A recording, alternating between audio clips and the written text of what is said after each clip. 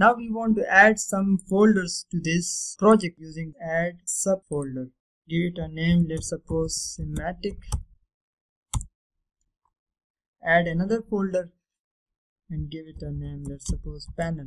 Now how can we add drawings to these folders? Simply select those drawings and drag to that folder. We can also remove these folders. To remove this folder now, are you sure that you want to remove the following files? Panel, yes. So it is removed now. So this is one method that we can add folders and subfolders. We can also add drawings using this option. We can rename this drawing. So these are our 5 drawings in our folder. Using drawing properties, we can even change the properties of these drawings also, just like we enter the properties. If you click on this schematic, go to this or the other tools, you can select this drawing properties. If you want to check that your drawing properties are selected in your project, you can also compare your settings of the project and your drawing. You can see that your wire layers, drawing and project have only differences. If there are some changes in your drawing, then you can select, you go to properties and apply project properties. We move to project properties and wire number format. Our project wire number format is %n. Let's suppose I want to add %s in our project properties. Click OK. Now move to this drawing. Click drawing properties, move to wire numbers. You can see that the wire number format is in this way. Now I want to apply those project properties to this drawing. Apply project default. Now you can open your drawing properties, see your wire number format is changed according to your project.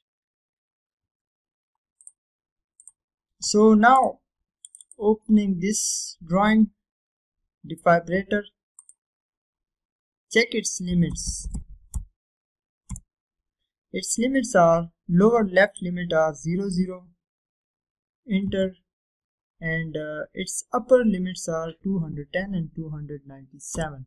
Now enter units, click OK. You can see that its drawing units appear.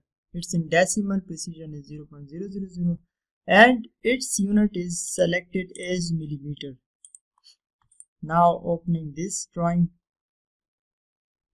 similarly entering limits in command line.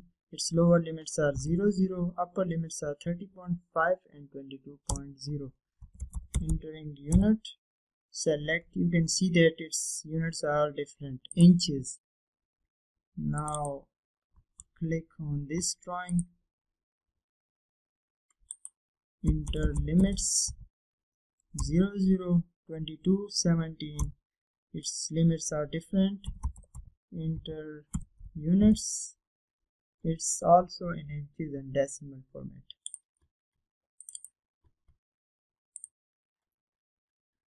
Again enter limits in command line 0, 0, 420 and 297.